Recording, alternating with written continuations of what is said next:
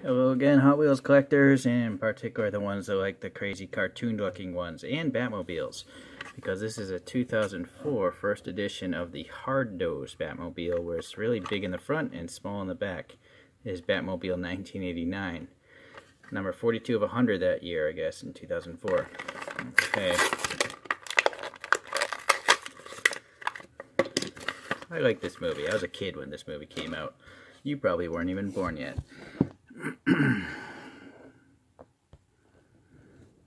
Okay. Well, I gotta say, even though this is a cartoon proportion, this is such a long car in real life that it looks cartoonish, right? The front end looks really huge. Here's the Peterson Museum's pictures of it. So this is much better lighting, of course. It's not a dark movie set. And there you go. Yeah, so can't expect the world for a mainline Hot Wheels, but this is pretty good for the price, I think. It is a matte finish black, so that's good. I'm not really liking the flames so much, but yeah, that's weird. I'm not sure why they would have done that. Why wouldn't they just release it just matte black like the real vehicle? Well, anyways, it's got the super extra large wheels in the front and sort of matching wheels in the back, medium, small size ones. You got all this molded details for the intake there, and greeblies here, some panel lines, really tight panel lines actually, especially for Hot Wheels. It's impressive. I mean, those are tighter than a lot of premium die casts. Okay, some venting here, and then we have the intake to the turbine engine, all chromed out. And then no paint in here though, for the turn signals or running lights. Yeah, more panel gaps here. I think the machine guns pop up out of these here.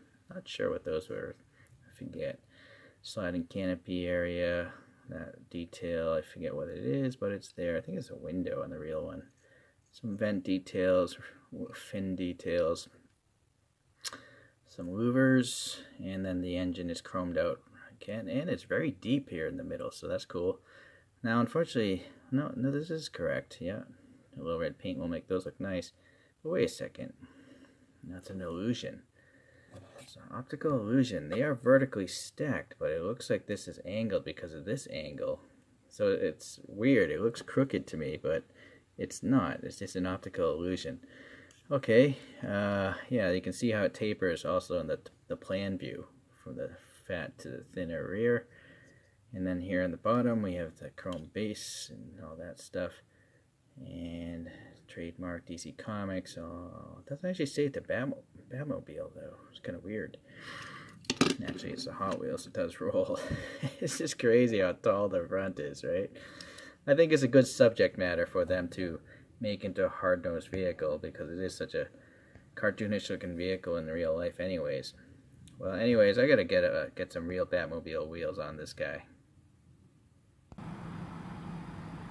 And here we are. So I guess one issue I had is, you know, this wheel well is really big, but the axle hole is pushed really high up, so, and I also, if I made the rear wheel bigger, it would start to rake like that, so I kind of left it around the same size as the original tire put up by Hot Wheels, so it has the same stance. Alright, so yeah, the tire is a separate piece from the wheel, even though they're actually painted the same color. In hindsight, maybe I could just made them all the same piece, but whatever. I had to make up my own Batman logo. I couldn't really find side images of the wheels, but I do know that they're relatively deep and they have a conical center here. This is supposed to be silver, but there's no way I would paint that. It's supposed to be chrome, I think, on the real one. And then I added some black paint here and by the greeblies to make it look darker and used, I guess. And then I add some yellow here in these running lights and some red on the tail lights there and some yellow inside the engine and then some black around the engine louvers there. So that's all I did for the additional work. Not that I care so much, but it does roll. Yeah, alright. So that's it. Let's compare it to a couple other Batmobiles.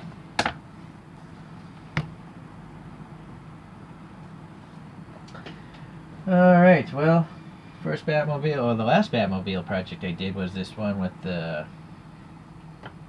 I forget the actor's name again. Pattinson, Robert Pattinson. I always think about him being a vampire from that Twilight series. So, anyways, that's a more realistic looking car, of course.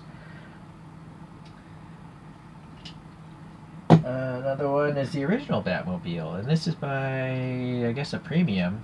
I thought it might have been a Char Wheels, but no, Char Wheels don't expose their axles. So this is a bone stock Hot Wheels premium. Here's a mainline from the animated series, and apparently this was a treasure hunt. It had flames, and I stripped them off.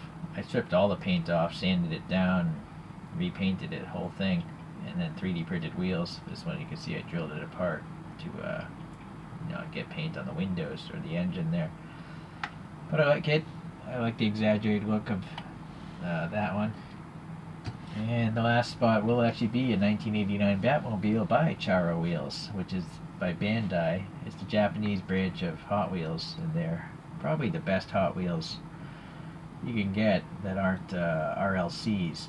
But even RLCs, to my recollection, have exposed axles, which to me just seems silly. So these Char Wheels do not. You can see the Batman logo there.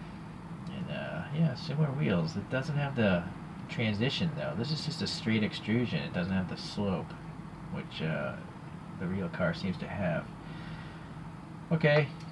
Yeah, if you want to see the bottom of this for some reason. This has rubbery tires with treads, and it's screwed together, so that's another plus. So it's a real shame that Bandai doesn't make more models for Hot Wheels, because these are superior. This has plastic inserts for the running lights there. And this is pretty weak though, the depth of it. I mean, even the mainline Hardnoze has a deeper intake here than this Char Wheels. But I like how this actually has, a clear canopy, and you can see a little bit of the interior there. I probably should add silver paint to that Hardnoze, that they know it's there. Maybe it doesn't belong there. Never mind. Okay, so I noticed the Hardnoze doesn't have these 4 additional round things. I forget if they're lights or thrusters. But anyways, it's still pretty cool. It's probably the best 164-ish 1989 Batmobile. So in particular, you can see it's such a comical looking car that this doesn't even look that crazy, at least from the top view.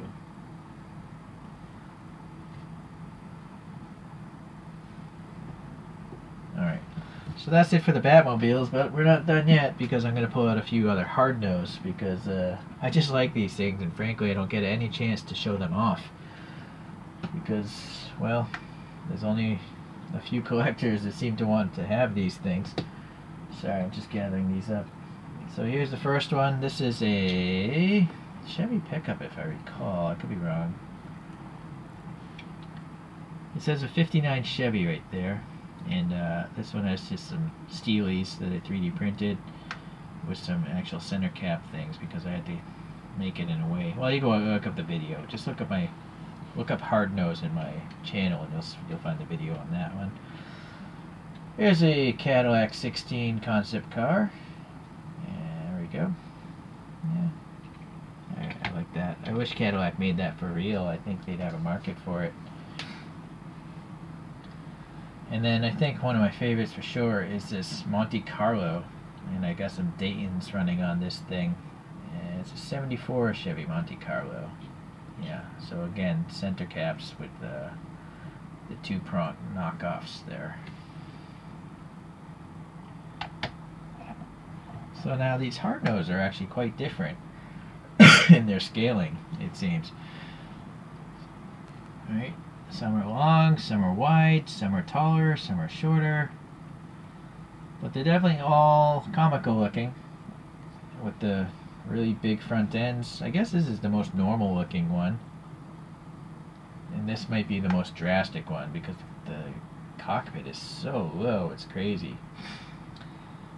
So if you are a Hardnoze fan, which one do you like the most? I'd be interested to know. I think I actually still like this the most, even though this is the last project. Alright, well anyways, let's let this guy spin. Spin in front of this photograph here. Well, it's a shame that the Hardnoze line kind of died off, which I can totally understand. They they did. I don't think there was much demand for something this goofy looking. If there was, it was probably by really small kids. I don't imagine many adults collecting Hardnoze, but I have the mentality of a really small kid, so I like these. If you like him, leave a comment. You might be the only one. Alright, thanks for watching. I'll see you in the next Hot Wheels wheel swap. I'm Batman.